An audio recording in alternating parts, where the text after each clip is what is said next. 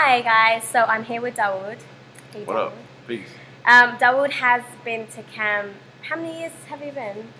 2 years. 2 years. So this is going to be the 6th year. So he's been to two of 6 of them. Yep. I wanted to ask you about your thoughts on the camp. Why do people need to donate? Why do people need to donate? Because it's an amazing opportunity for a lot of young people, and older people. Because I feel like all the counselors benefit greatly from the experience as well. A lot of people's horizons have been expanded.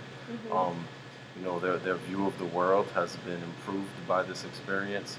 So and they've gone on to come back here and then do further work with young people that they hadn't done previously. But the camp is just important. Those kids on that mountain, they greatly appreciate it. It's like one of the things you hear commonly is people talk about kids don't appreciate things and they don't take initiative and they're lazy and all this stuff we hear all the time. That's not the case with those kids there. You give them some paint and they're gonna go in and do something. They create.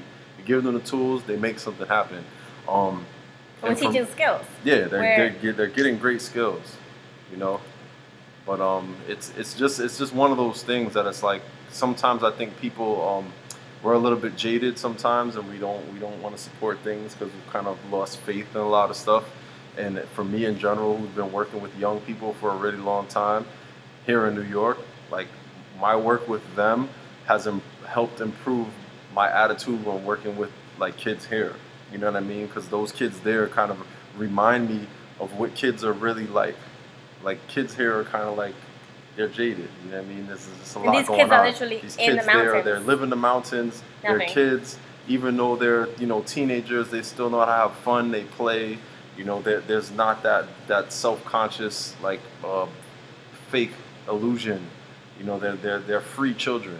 You know what I mean? So it's really an amazing experience, and it's something where we're providing the seeds and they're planting it, and you get to see it become fruitful because we're only within that week. Yeah, the 1 week. We're there for 1 week, but the skill set that we're going to teach them and the funding that we are hoping to continue to lay is going to last the rest of the year, and then we're going to follow back. So we're going to be back there next year. Mm-hmm. So it's not just for this 1 week. It's for the whole year. It's something that we are going to have them use and continue to use for months to come, and then we're going to touch back base with them. And they gain useful skills. It's not just through the camp, the older teens organized and started community boards kind of thing where they go around and they work with the community and help the elderly where they live, and they're taking a lot more initiative and ownership for where they live. It has a lot to do with seeing outsiders come in and show so much love and support for them, for their community. So they're like, wait a second, we live here.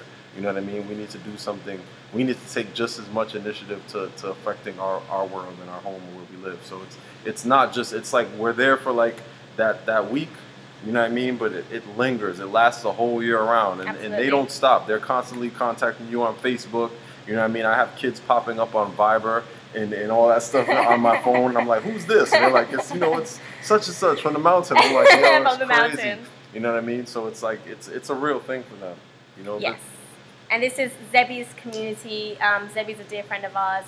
So she's the founder. She started it herself. And now she has all of us supporting her. And we really hope you can help support her further. All the money raised goes to art supplies, infrastructure, chairs, tables. We literally will be teaching classes outside. Food for the children. Feeding hundreds of kids. A lot of the money goes to feeding the kids. We feed them every day. They get real meals. You know what I mean? So this is Settlement St. Andrews, I believe, near Kingston, Jamaica. And we leave soon. We have about 4 weeks left. Even if you can give $2, even if your friend can give $2, $2, from 1,000 people, from 100 people, from 500 people, it makes a very big difference. So please give what you can. And if not, forward this video. Please. Forward the link. Forward, Little Raggamuffin's camp, status summercamp.org, update, Facebook. That, everything. So you guys are always on these social networks, so please push something good. Help us, support us, and we really appreciate it. Thank you. Peace.